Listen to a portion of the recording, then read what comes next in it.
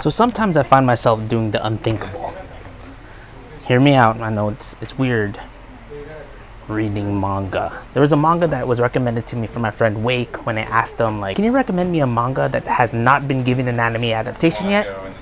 And he said Dandadan. So the series follows two characters, Momo Ayase, or they call her Miss Ayase, and Ken Takamura, and they call him Okaru. Pretty much with these two characters, when it comes to Miss Ayase, she is a spirit believer because her grandmother is a spirit medium, but she completely disregards the belief of UFOs and aliens. And Okarun believes in UFOs and aliens, but completely disregards the belief of spirits. So when these two finally encounter each other, what Okarun and Momo do is Okarun sends Momo over to an abandoned hospital where there's a lot of UFO sightings and a lot of alien activity. And Momo Ayase sends Okarun over to a tunnel like this where it's supposedly haunted. Which ends up happening is both supernatural existences end up happening, where Momo Oyase runs into aliens who wants to steal her genitals. Okarun runs into Turbo Granny. What's really cool is that Okarun ends up getting some cursed powers because of his encounter with Turbo Granny, but in turn it ends up,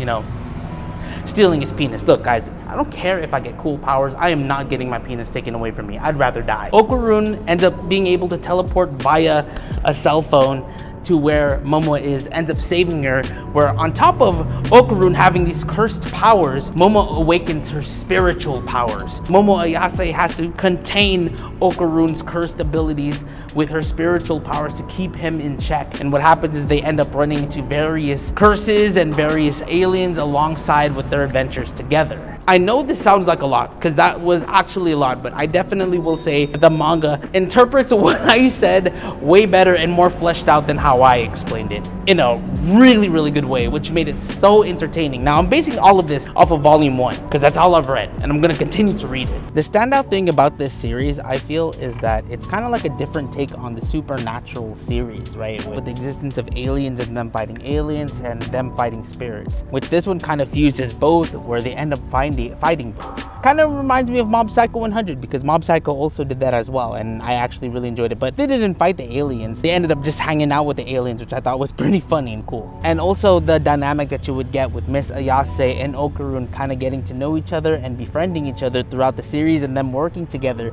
to fight whatever they encounter is just, it's a nice watch. It's a nice, like, I don't know if it's going to be romantic, because like I said, I'm only on volume 1, but it was a nice read. Now, I do think that Momo Ayase and Okarun definitely have such great quirky personalities, and it makes me like this series a lot. They're like neither cringy or just annoying. I think just the dynamic of these two getting to know each other and growing as their powers grow too, it was just very enjoyable. It's not like overbearing like most characters that we get when they're introduced. Like some people have these quirkiness about them that it's like, man, they're just too loud, or man, they just won't shut the heck up. With Okarun and Miss Ayase, I liked it. I like their characters a lot, and I could actually see a lot of people and later on cosplaying Ayase a little bit in the future. But the real question is, if this was adapted into an anime, would it do well?